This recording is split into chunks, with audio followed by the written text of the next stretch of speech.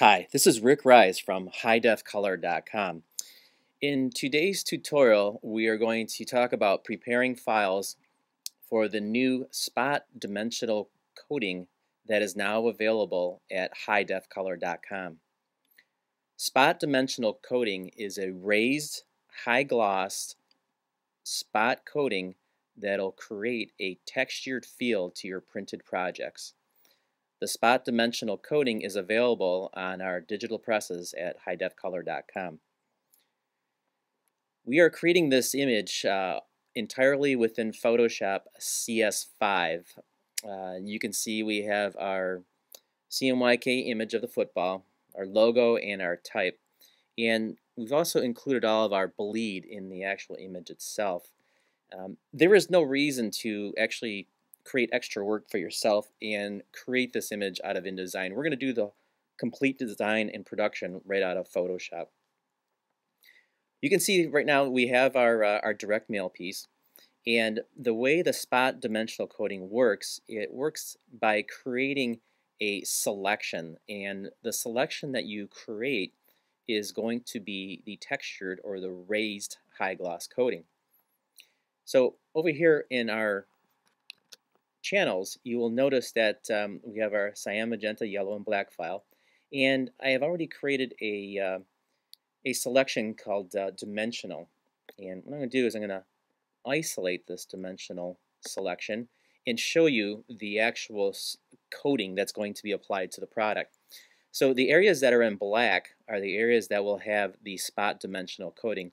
These will be the areas that will be raised and be in high gloss. So you can see we've selected the actual dimples of the football, and this will give us the feel of the actual ball itself. So it's important to note that this dimensional channel, the channel itself, has to be named as dimensional, and that is done through the channel options after selecting dimensional. It's important to note that the word dimensional needs to be typed in all caps. That is important. When that file goes through the RIP in prepress, the dimensional file will be extracted so that the actual dimensional color plate can be created and printed on a fifth unit. So once we create our dimensional file, name our file, we're simply going to close this and then go back to our image. And at this point, we're just going to, for the sake of cosmetics, turn our dimensional file off. It doesn't matter if it's selected or not, it will still be picked up. So at this point, we're ready to go to press. And the key ingredient here is how we save this file. So when we go to File, we're going to go under Save As, and we've already going to go through the part of naming our file, which I've already done. So I'm going to name it, add our location, and this is the important part. The 5-channel, or I say the 5-plate file needs to be saved as a Photoshop DCS 2.0. This is still a EPS file, but is built, or I say configured, as a DCS file, and DCS stands for Desktop Color Separation. This will allow for the file to have more than 4 colors. So for instance, our 5th color dimensional file will still be embedded into the one file EPS DCS file. It's important to note that our spot colors needs to be selected. This will ensure that our dimensional file will be embedded within our EPS DCS 2.0 file. The other key thing is that we embed our CMYK profile, which this happens to be the Coded Grackle 2006 profile. The Grackle profile is the CMYK color space that our presses print to at highdefcolor.com. So at this point, we're going to save our image, and we're going to have another submenu pop up, and there's 3 simple selections here that we need to configure. The first is the preview, which is simply going to be an 8-bit pixel preview of the image.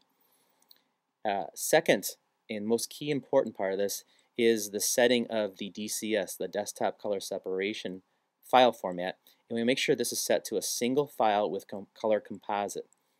This is important. You can see we have many options here. We do not want to use the multiple file. If we use a multiple file, that will make 5 different files for the 5 different channels. We do not want that. We want to have a single file with a color composite because we are running a color composite workflow through prepress. This will embed all 5 color plates in the same file. Now secondly, our encoding simply is going to be the ASCII 85 setting. So from here we click OK, and at that point our image has been saved.